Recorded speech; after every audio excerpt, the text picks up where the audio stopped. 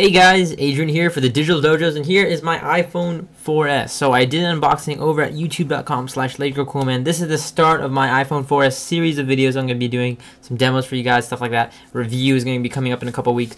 I am still waiting for actually I got two of them, so I got two iPhone 4Ss. One is a 16 gig white, which I'm going to be giving as a gift to my mom later on, once I get my 32 gig black model in. So I'm still waiting for that. SoftBank says it isn't here yet. Until then, I'm going to be rocking the 16 gig white.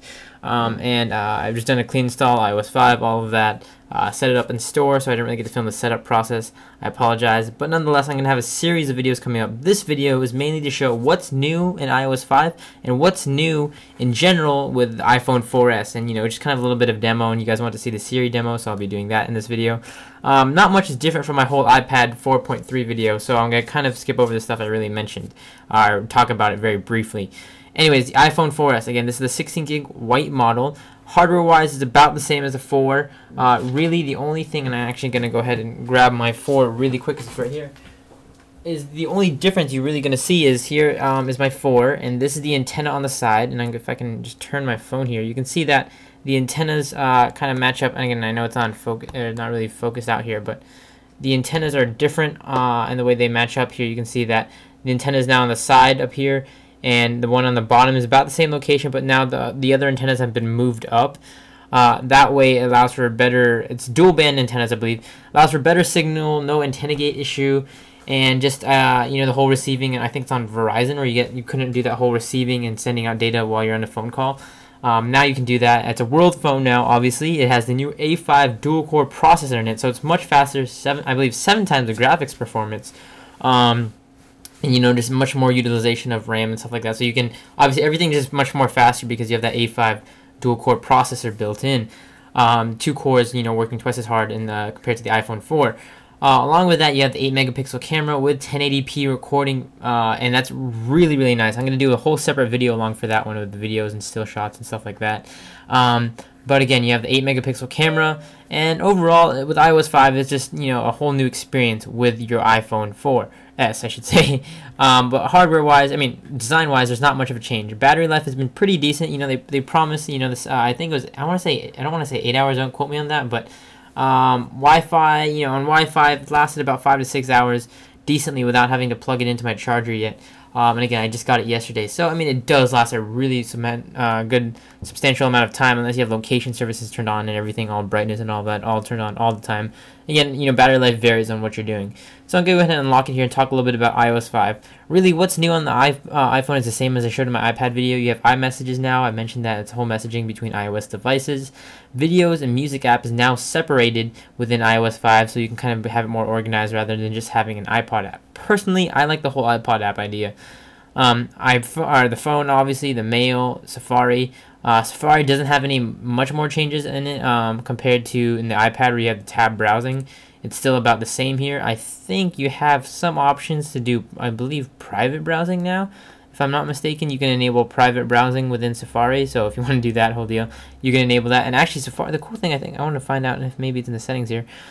Safari, I believe if you enable private, so let's see, if I turn on private browsing here in the settings, it's gonna, I'm gonna say close all tabs. What it's gonna do, other than obviously it's not gonna track your history and stuff like that. So if you if you're doing that type of anything related with that type of stuff where you don't want to be tracked or anything like that, of course you could be buying stuff and all that that you may be on an unsecure network and you want to be private, or you can be doing other stuff. I'm not saying anything, but you get this whole new private browsing interface. But the thing I like about this is this interface looks really, really cool in terms of just how they skin it black. And I wish you can get this interface in non-private browsing mode, because I don't want to be I don't want to be in private browsing because I actually like my history being stored. That way I can obviously refer back to sites and all of that. But the only thing I do like about it is just that you get a really cool interface compared to this one right here. This traditional blue one. I wish you can kind of change it. I'm sure there's a jailbreak mod that'll come out, and of course I will be jailbreaking. I'll be showing you guys how to do that once that comes out. But that's the new changes in Safari. The Mail app has been improved. Newsstand is now added. Reminders app has now been added, so you can add reminders here. So here's some reminders of mine. And I've been setting these with Siri actually, and along with the reminders coincides with notification center. If I swipe down from the top here, you can see it takes me to the weather app here. And again, I can swipe back down. You also get traditional stuff like text. My reminders is here. My calendar is here. My stocks are here. And again, these are just basic stocks, you know, just the default ones. I need to add my own. You can add your own and stuff like that. Again, weather, weekly layouts here. You can switch between that and to your traditional weather. And I actually need to set this because my weather isn't based off of Tokyo. But I can swipe back up, and that's you know, other than that, I have some apps that are installing here. I just installed some ones just to test some stuff out. I got, you know, just got a whole bunch of free ones and a couple of paid ones there. But other than that, you still have your multitasking traditionally with your whole double tap to get into your what do you call that, your multitasking bar. You also have this volume meter now, so you can adjust this right here. I'm guessing, I'm not sure why. I guess I'm not using any audio app, but when you are, you can adjust that as well in there. And another new thing, if you go to the home screen with iOS 5 and you double tap, you now have quick access to your camera. And the camera app with the A5 is much more quicker. We're here in the camera app. You have a lot more options here. You can go into grid and or HDR for photos. Obviously, you have the front facing and the rear facing camera. You have video mode. But another thing is, now if I take a picture here, when I take that picture, I can click here and I can edit it now within the iPhone. And the iPhone has a little bit more, much more advanced editing system than before within iOS 5. So if you want to edit a picture, you can do so by cropping it and stuff like that. I think you can also do it with, I want to say you can do it with camera mode, but I'm not sure. Let me go into camera mode real quick. Or not camera mode, I mean recording. So I'm going to quickly record a video here of this white board behind my iPhone. And you can now, I should believe, you can kind of drag through. Oh, where's the editing tools here? I swore there's editing tools, but maybe do you have to turn it on a certain way?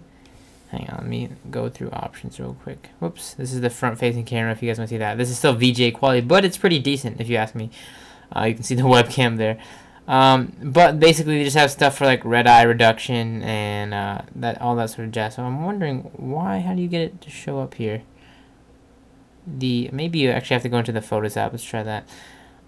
Because before you were able to do this. So I can go ahead here and I can go and click this. I'll click something like this. Can I just edit it from here? This is a picture earlier I took with my my car here. Oh, here you go. You can right click on top here, edit.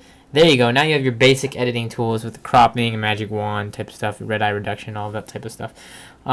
So yeah, these are just some pictures. I know you guys can't really tell from the quality of the video, obviously, because garbage in, garbage out, that whole deal. But I'll be giving you my own, you know, video up with actual images and video and stuff like that. Along with that, you have now a new speaker, and a lot of people didn't notice this, but the speaker is much more, or not much more, but noticeably louder than the iPhone 4. I'll do a comparison video in another video to come, but other than that, that's really what's new in the iPhone 4S. I mean, a lot of hardware changes, a lot of stuff internally that you don't really notice. A lot of people didn't notice the whole speaker thing until they actually play the audio and compared it to an iPhone 4, and it's really, you just notice it's that much more louder. The phone itself feels a little bit heavier than the iPhone 4, just a tiny bit noticeable in the hand, but still a really solid build. Still feels like a great phone. And with that, guys, without much further ado, that's really all new in iOS 5, along with obviously iCloud for syncing all your data and stuff like that. But with that, guys, I want to go ahead and give you guys a little bit of a Siri demo. I know you guys asked for it. So if you hold the home button here, I can click on this info button, and you can see a couple stuff you can ask Siri. You can ask it to call somebody by name. You can ask it to play a song. You can ask it to message somebody. You can ask it to set up a meeting, remind somebody, email, what's the weather like. But along with this, it can ask other questions. So for example, I can say, do I need an umbrella tomorrow?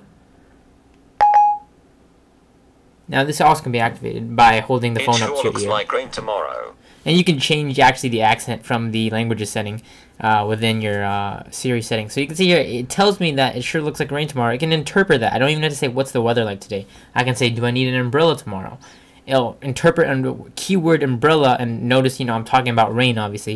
And it's going to highlight the weekly forecast. It's going to highlight tomorrow, for example, to show me that it's going to be raining tomorrow. I can also ask mathematical stuff because it's incorporated with Wolfram Alpha. So, what is 10 times 100? Let me check that for you. And I really don't have to enunciate. I mean, I'm enunciating for this video, but when I'm on the go and I'm using this, it's kind of natural. It really does detect really well. I mean, obviously, voice technology isn't perfect. It has its slip-ups. but it's still pretty decent. I didn't get an answer for you. So like, you might want to try that again. See right there, I typed in the right answer, you know, it notified it right, but see, it still didn't get an answer, so let's try another equation. What is 10 times 7? This might answer your question. See, there you go, now I got it, and then now it gives me that Wolfram Alpha graph. 10 times 7, it's kind of like a calculator. It gives me a result, and it gives me the number name, and even gives me a number line. It can also do stuff like graphs and some more advanced stuff. You know, just mess around here. I know you guys seen a couple of these, so. How much wood could a woodchuck chuck if a woodchuck could chuck wood? So you see, that was pretty fast there. It depends on whether you are talking about African or European wood. You can see there, really sharp detection there, and it gives you varying answers even if you ask the same question. So, how much wood could a woodchuck chuck if a woodchuck could chuck wood? This might answer your question. Okay, see, now it detected it wrong there, but oh, maybe not. A woodchuck could chuck as much wood as a woodchuck could chuck if a woodchuck could chuck wood. Okay, so there you go. It gives you that answer. And it can also read that answer to you sometimes. So it varies on answers, like I said, sometimes. But you can ask it a couple of things. So, I love you. Impossible. Or you can also do some other stuff like open the pod bay doors. That's a rather insensitive thing to say to an intelligent agent. So you can see there, you know, just some movie quotes. What else here?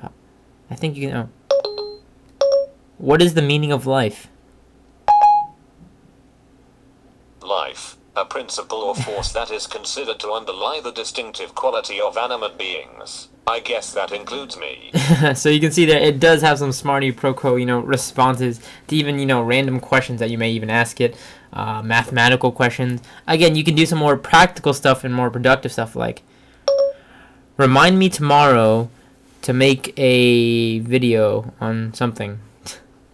So you can see there, it wasn't really fluid speech, but it still got it pretty much perfectly. Yeah, so remind me tomorrow to make a video on something. And it asks you to create it, yes or no, and I shouldn't be speaking right now because it's notifying it. But I'll just say, yeah, confirm, why not? So I'll tell you when it's going to make it, and I can confirm it. I'll remind you.